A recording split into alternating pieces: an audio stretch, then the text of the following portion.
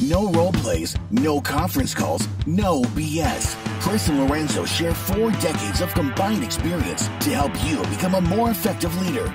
This is Hacking Your Leadership.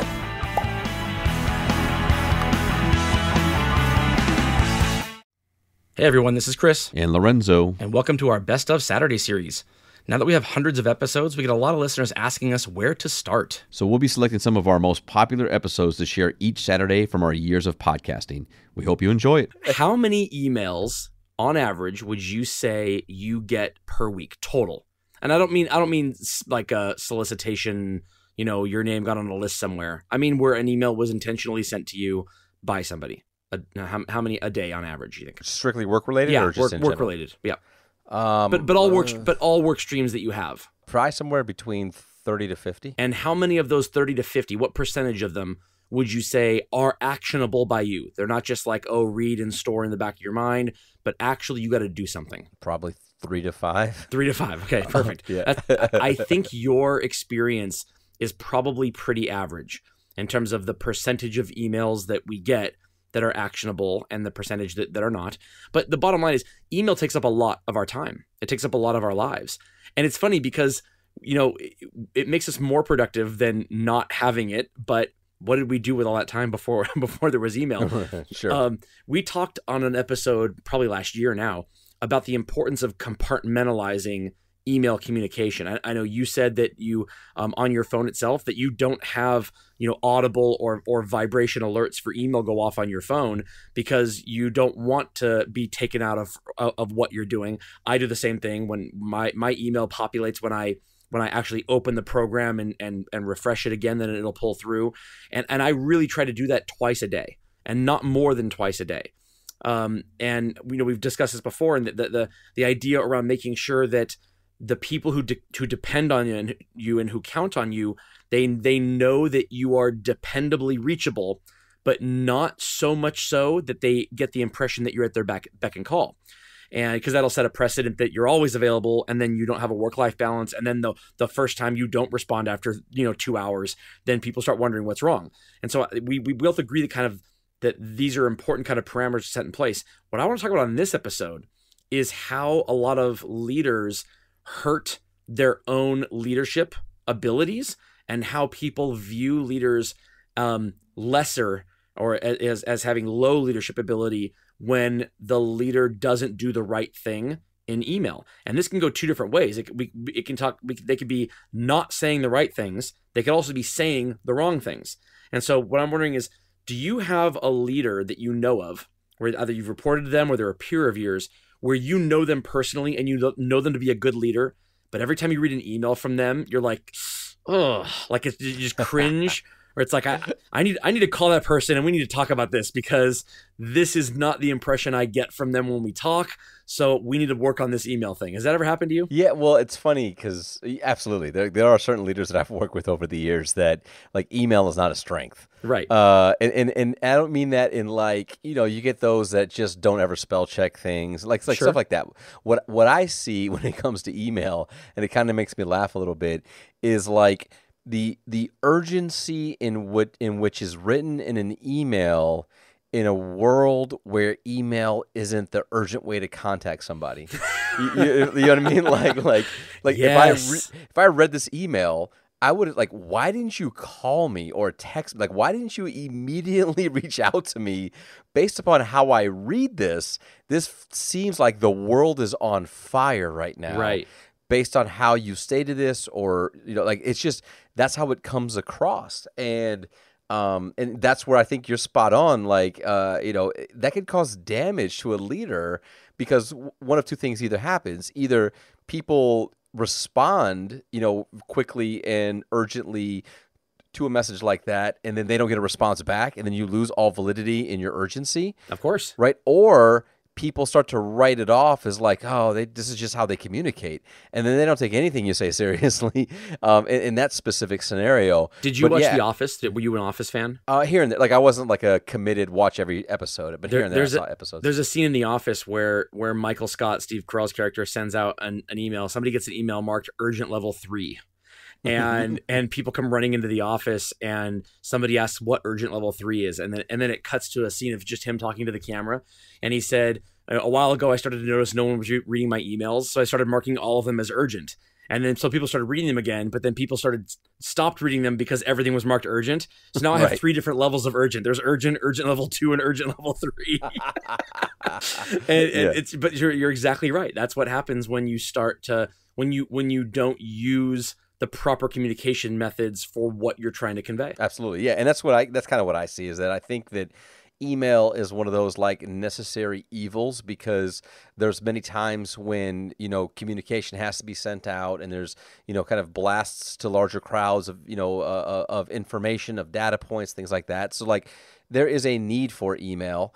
Especially when you work in a complicated business where you've got multiple partners and players and collaborators and internal, external, like that. That's the correct way to communicate. I don't want to have people, other vendors or contractors, have my personal number to call me or text me. Sure. Email is the right way to do that. But from a leadership standpoint, yeah, I think there's a lot that can be learned on how to appropriately utilize the communication platform in a way that doesn't waste people's time, but also doesn't make you look like a jerk as a leader. Right. If you have a relationship with someone where something you could actually solve would be where you'd be the right person to reach out to for a really urgent matter, that by definition means you have a relationship with that person enough to where they have your phone number too. They can call you.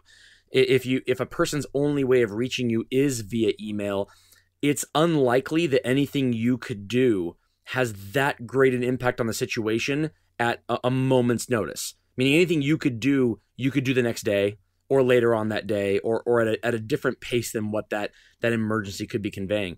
The other day, I walked by a person who was composing an email, and they stopped me and said, "Hey, would you mind looking this over for me?"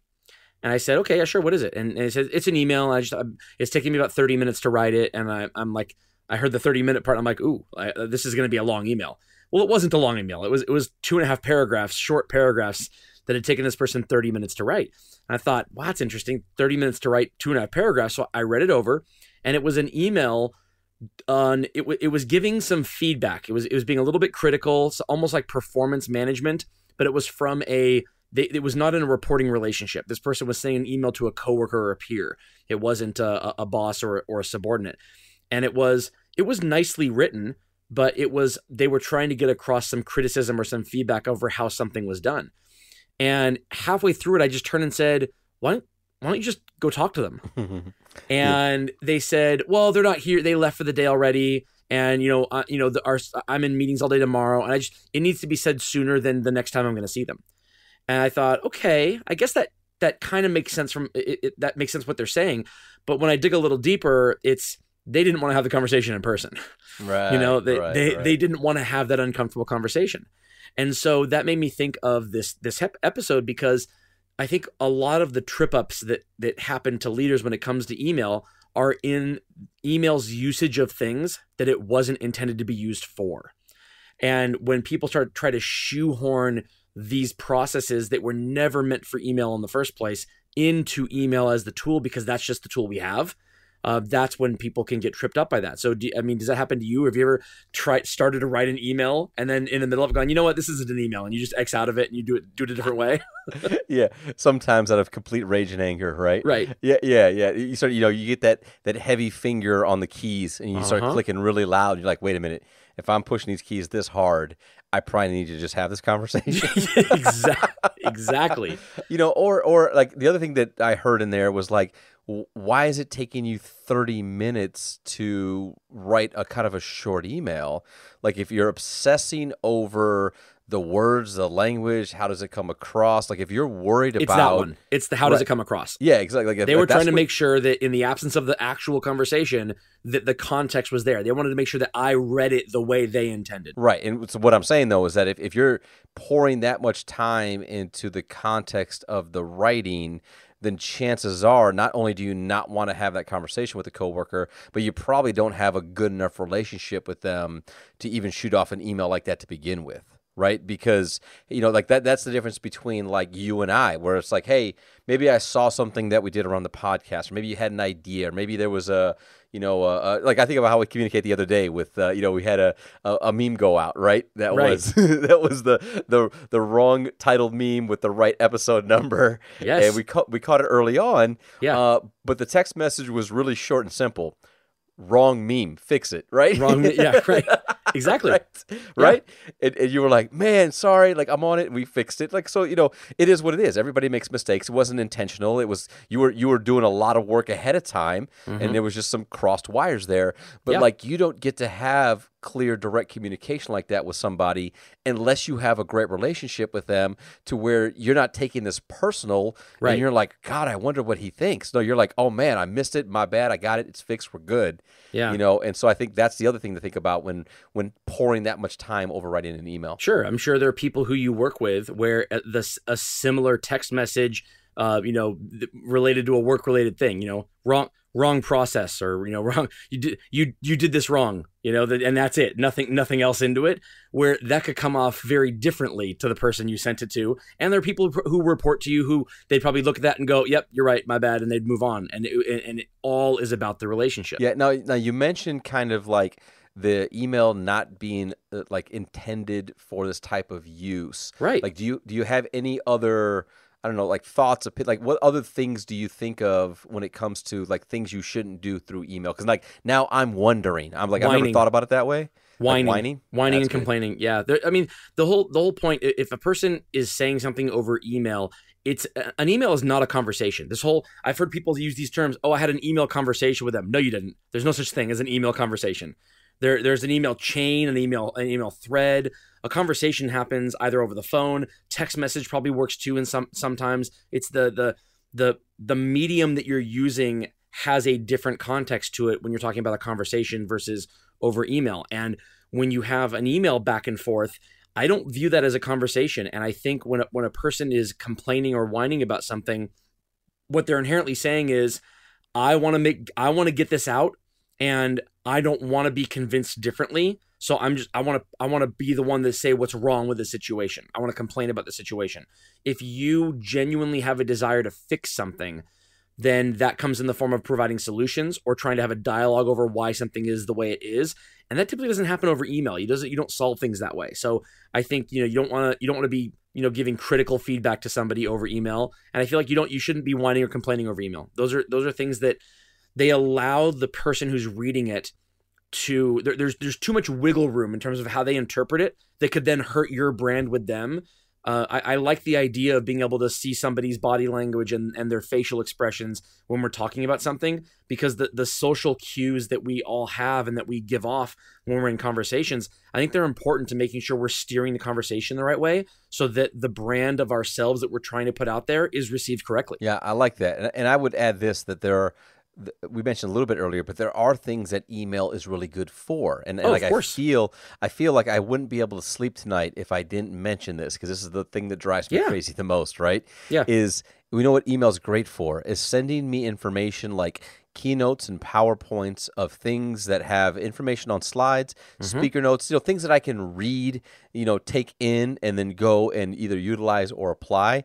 Yes. What's not a good vehicle for communication for that is a conference call or a video conference call where you just read me these things. Right? Like it's like, actually email was created for exactly that thing. Of course it was. Send me the information. I can read it myself. I can absorb it. If you want to talk about what I got out of it or what the expectations are, then we can have that conversation. But utilizing other things like, again, conference calls or video chats to just read me what you can email me, that doesn't make sense at all. So I feel like I need to give some kudos to email as we think about when it's right to use and when it's not right to use. Right. There's another thing that I think people do that hurts their leadership ability when they use email the wrong way, and that's and I've actually learned this the hard way a couple times, where I regretted sending it a certain way, and that's, I asked for somebody's opinion on something, but I didn't give them a deadline. So I knew something was due, or that I wanted to make something happen, but I really valued their opinion, and so I sent them an email and I said, would you mind taking a look at this? I'd love to have your opinion. And once I sent the email, I thought, okay, If they don't respond back in a timely manner, then I have to move forward. But if I move forward without their opinion after asking for it, it's going to look like I didn't value it or didn't want it to begin with, almost like it was a formality. And I think a lot of people feel the exact same way. It's like once you've served the ball to the other side of the net, you have to wait for that ball to come back. You can't go get the ball back. You have to wait for that person to hit it back to you. And I learned a few years ago that the right way to do that is to make sure that what you're asking for has that time limit or that deadline. Hey, here's the presentation I just finished. I'm turning it in on Friday. If you see anything that doesn't resonate well with you or that you think is wrong, let me know.